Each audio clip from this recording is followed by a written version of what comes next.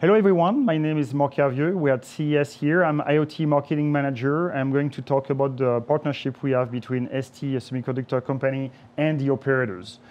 These operators are Verizon and AT&T and are developing LTE CAT-M network and NB IoT layer on that are very adequate with the ST product portfolio. We're talking about microcontroller and sensors, and we are talking about low bit rate, long range battery, and low power devices. So the first one I want to present is the Verizon one, and the value we wanted to present in this development kit, in this starter kit, are three nature. The first one, we want that to be an IoT enabler, meaning a lot of sensors, a lot of capabilities, even more than we can normally use in one use case, but providing a lot of options for the customers.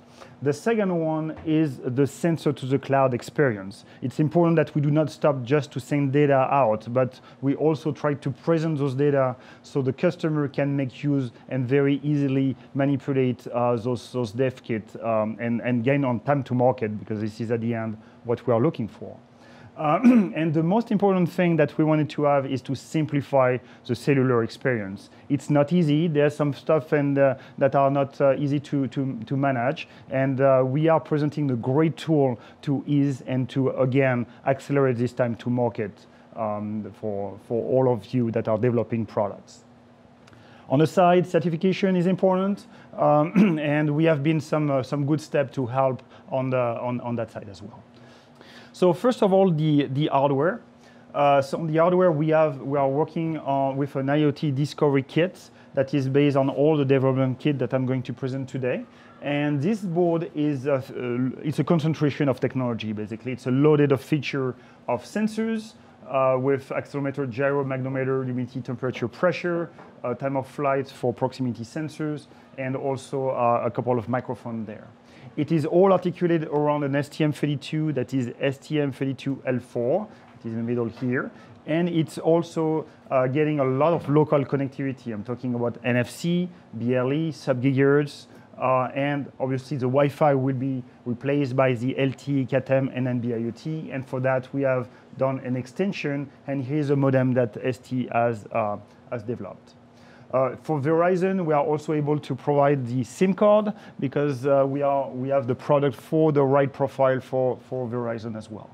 I wanted to use the software side of the X-Cube Cellular. That is a package that is published on the ST network.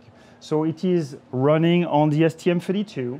And the big value of that package is that it is including a cellular driver. The value of that is that it's isolating the application from the complexity of the modem. Meaning what? Meaning that all the APIs that you have that are presented to the application are ultra simple, super simple. You connect, you send data, you receive data. You don't even know that you are on a cellular network. So this is an application that is an HTTP client that is going to present to a dashboard later on the cloud. And basically, the cellular driver is going to do all the work of setting up the communication, managing the communication, even managing the errors. But because, again, we are on a cellular, so we can be moving and losing signal. So it's very important to do all of this.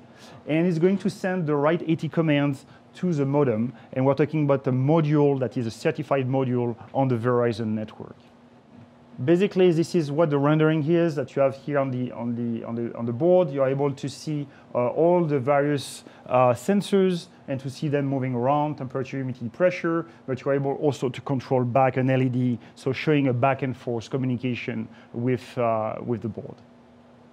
The second application I wanted to show, and the dev kit I wanted to show, is the Amazon FreeRTOS. And actually, it's a little bit closer to the product because the cloud solution is no more an HTTP example. It's really something much more real. This is basically an AWS core from Amazon. So Amazon has created what they call Amazon FreeRTOS. That is basically a distribution for microcontrollers.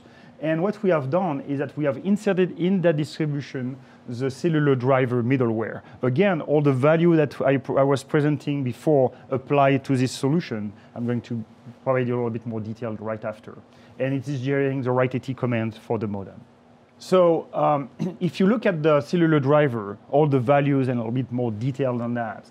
So first of all, you don't need to be an expert to develop applications for cellular anymore, right? This is going to help you in a big way. It's going to present a simple application, a BSD-like API for the application level.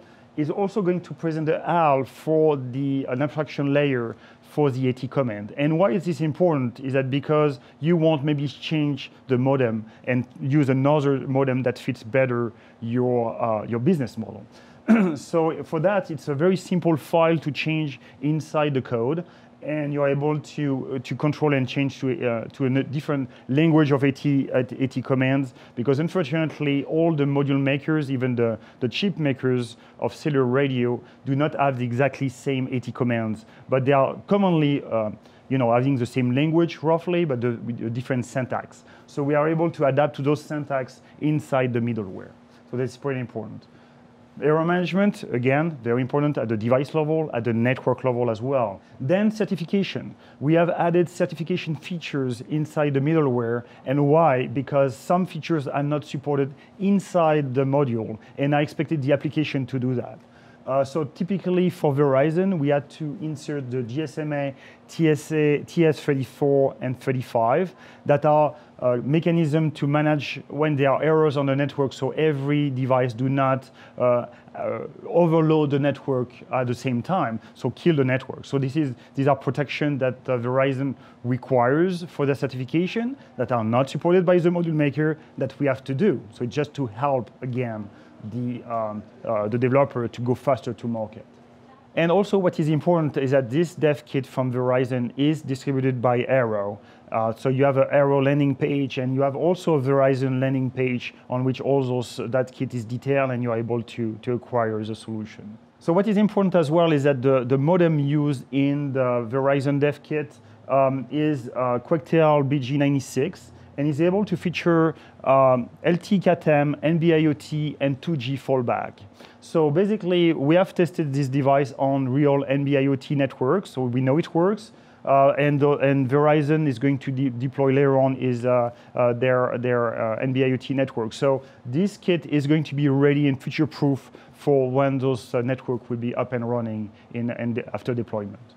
So let's talk about the AT&T network now.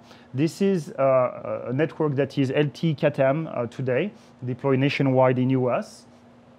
They have done a very nice job of presenting the AT IoT Starter Kit in a box like this with the ST solution, and this has been created with Avnet as a main partner. So Avnet is manufacturing the modem here, the shield on top of the IoT Discovery Kit. ST is presenting all the code that is on the STM32. So this solution is basically presenting data from the sensor to the cloud, and the cloud is an AT&T flow that is going to store and get all the raw data. And from that, you can connect to AWS, Azure, and others from cloud to cloud. This is their way of working with the ecosystem. So I hope those dev kits are going to be very helpful for you for your different applications. And we thank you very much for your attention.